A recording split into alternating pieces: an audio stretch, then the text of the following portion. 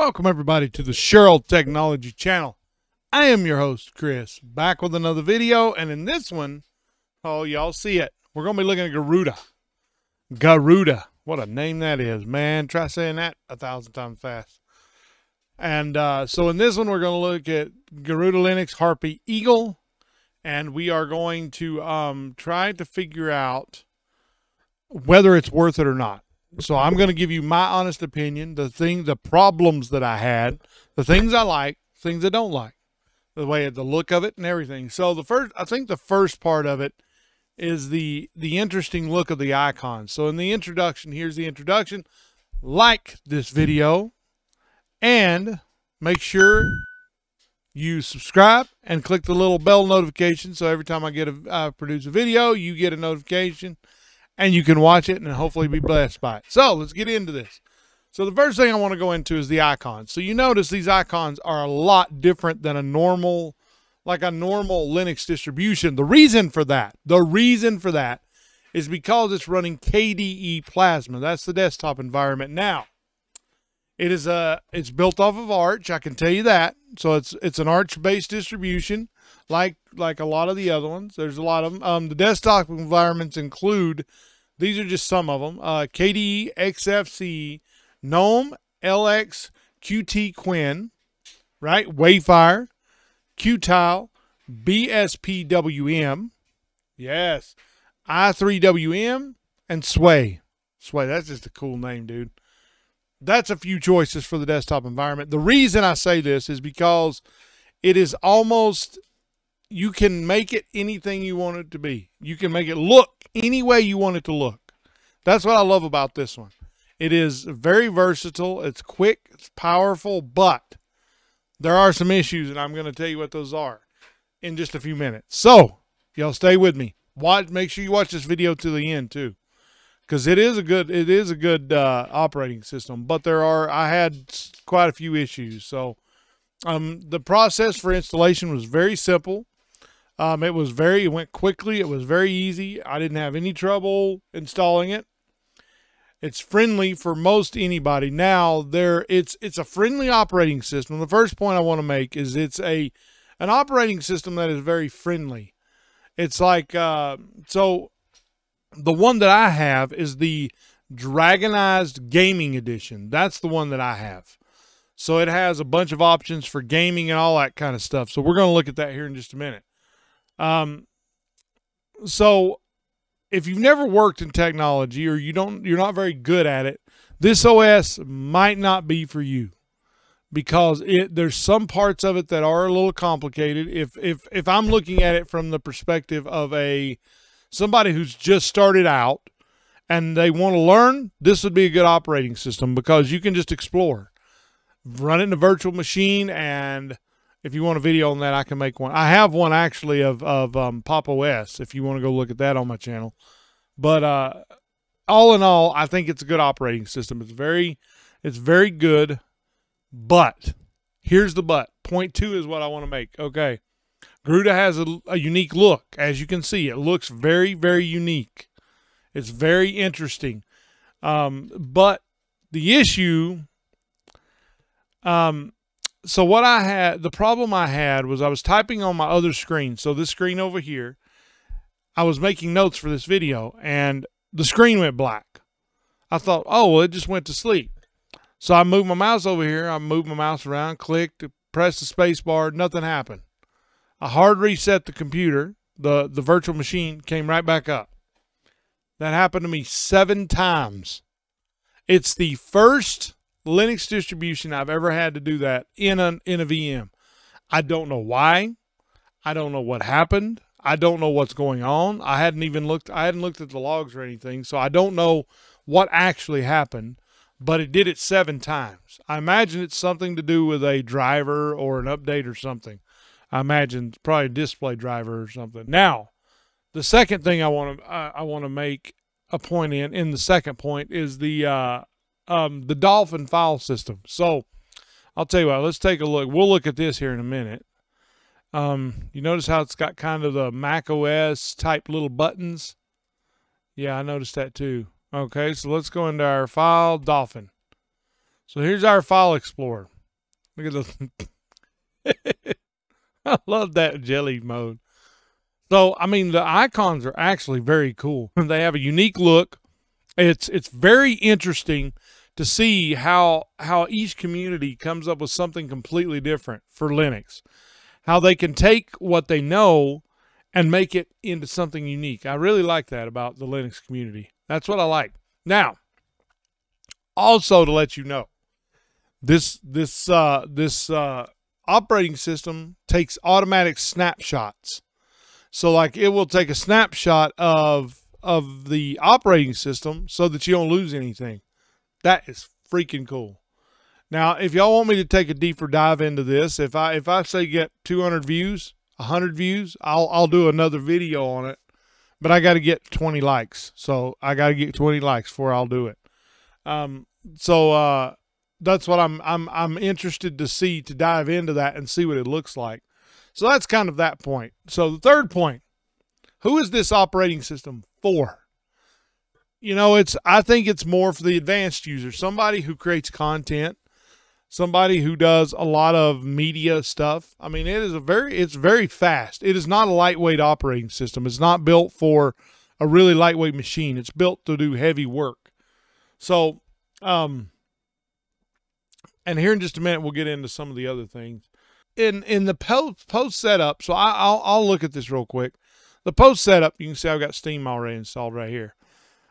In here, so you have the option to, let's go here to the Garuda Gamer. Let's take a look at this. So if you look here, that's funny. So these are all the games, the gamer things that you can do. So play on Linux. I mean, you can install all of this stuff and it just installs it immediately. It's freaking cool. So here's all the games. They've got they got quite a few games in here that you can to choose from. It is the gamer edition. So, I mean, I want to go full time to Linux, but because of some of the issues that I've had in the past with the anti-cheat and stuff, I don't even bother with it until I get that fixed. Let's see. Here's all your emulators. See, I got tons of them. Holy moly, that's a lot. So, I mean, this is kind of this part of it. Lutris, which is one of the big ones. Okay, now let's go back into here. Okay, so y'all see I'm back in here. Now let's go to Setup Assistant. Yeah, we're going to update the system. Oh, Lord. Oh, yeah, I remember what it was. Okay, there it goes. It's going to update the OS. Hello, everybody. Welcome back again. So I had to do a bunch of updates, and it took like 10 minutes. So if you look here, we're in the post-installation wizard. So I went to the welcome and the setup assistant, and then it did a crap ton of updates, like over a gig. Let's click OK. Okay. Okay, so now you can do, oh yeah, let's do firmed. Yeah, let's do that. GUI, blah, blah, blah, blah, blah. Yeah, whatever. That looks good. Do you need another kernel? Oh, so you can do another kernel in case you want to run another kernel. So click OK. See, and then you can do like, so look at this. So now you can see, like, when in the post-installation wizard, when I said you could choose a bunch of software, this is what I was talking about. So we could, like, put all this in. Only Office? Yeah, why not? Let's do that. No, we won't put any of that in. I don't need it. Okay, so install applications. What extra browsers do you? So it's asking for the browsers, and we'll get that one. SeaMonkey's awesome too. I like that one. Shout out to Zach and Max. Y'all know what I'm talking about. So this is kind of what you've got right here. So it walks you through kind of all the software that you can do, all the software you can install. Oh my goodness gracious alive. There is so much stuff. This is what I was saying, how it's probably not friendly for somebody who doesn't know what they're looking for. This is what I was talking about. If you don't know what any of this crap is, you're not going to be wanting it. You're not going to want to go through all this. And I've already got OBS, so we don't need that one. We'll just keep clicking OK until it gets to the end. Okay, okay, okay, okay. Did y'all see all that? And then we'll put in our password and we'll install the packages because I only had a couple. That's kind of what I'm talking about. Like, it's easy to use, but when it comes to installation, the The process to install the OS is fine. It's when you start choosing software, if you don't know what you're looking for, it may not be that easy for you to do. It may not be that easy. So that's kind of what I'm telling y'all, is that it is a good OS. Yes, I had it lock up a crap ton of times, but it could have been because of what I just showed you, the updates. I mean, I had a ton of updates. It was a ton, tons and tons and tons. So, I mean, it's a good OS, but it's not easy if you don't know what all those software packages are. If you don't know what you're looking for, you're not going to understand this OS. But I think overall, y'all, I think it's a good OS. I think it's very, very good. Now, one other thing I wanted to look at. So the other thing, we're going to go into the settings. I wanted to show y'all the, like, kind of the, right here. We'll just go full screen here. So you can change your wallpaper. You can go dark theme or light theme. But I like the dark theme, so I like to leave it there. Appearance, we'll apply that, and then there you go. So then they have, okay, so if you notice, this is the one I like the most. See, I like the icons, but the plasma, the sweetified plasma, is the one that has the funky icons, see? But the Breeze Dark is the one I probably like the most. That's my favorite one. So what we're going to do, y'all, is let's see. Let's go to so see, they have plasma styles. Like you can see, they have a lot of different options, like a lot of different options. Colors and all this junk. I mean, they got everything in here. It is like the craziest thing you've ever seen. But I think for me, I think what I like is the ability to have so many options. Like Dolphin is an excellent file manager. I mean, it's just cool. It looks really good. I mean, it has a very, very Linuxy look, I think. And I mean, but it has kind of the Windows type look too. So I mean, it has all of that. So anyway, I mean, that's kind of my review on it. I think it's a good OS. I mean, there's a lot of looks that you can do with it. I mean, it's like ridiculous at how many different. Let's have a look at the wallpapers real quick. So here are the wallpapers. So like let's see, let's do this one. We'll apply that, and then we'll minimize that, and then, oh crap. Okay, so this is what I was telling you about. So sometimes it breaks. This is what I was telling you about. So this is what it keeps doing. This is the problem that I had in the past. The 7 times, that's 8 now. This is what it was doing. And it never recovered. I sit here for 5 minutes and it never recovered. So let's reboot it.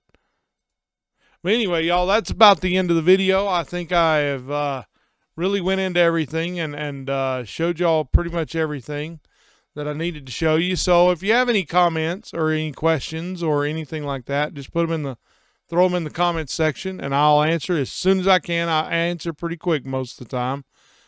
Anyway, here we go. So there's our little birdie now. See right there? There's our little birdie. So anyway, y'all, thank y'all for watching. May the Lord keep and bless each and every one of you. And until my next video, be safe and take care of each other. Love each other fully, y'all. Okay. Until the next video. Bye, y'all. Peace.